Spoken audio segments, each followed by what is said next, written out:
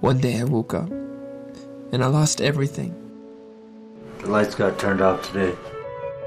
We need groceries, we need bread. I'm hungry. My sister, she needs some medicine.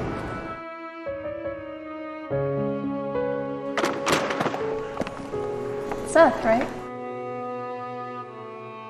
I was wondering if I could get an advance on my check.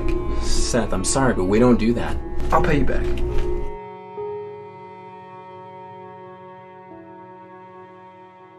Have you seen how he dresses? His clothes are all torn up.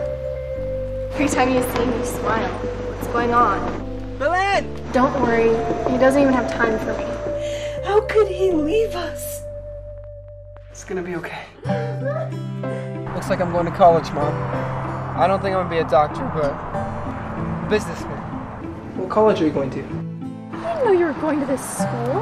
Seth? I didn't realize you had friends like that. Seth is a good guy. It's a bonus. Been working real hard lately, Seth. Keep an eye on him for me. There's something about him that I don't trust. I think you're my first love.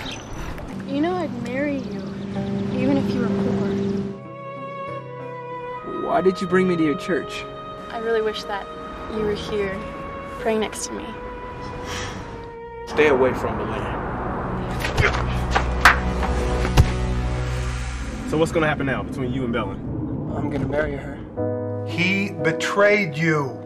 Have you seen Belen lately? She was here last week, but she said she had to leave town. There's a time to be born and a time to die. You trust in God, trust also in me. Well, this is a good time to buy gold.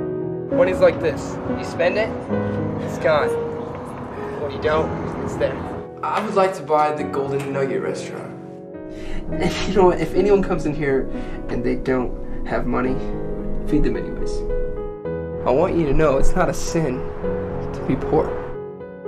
The only thing I wanted in life was you. I can do all things through Christ who strengthens me. Please, tell me, where's Belen?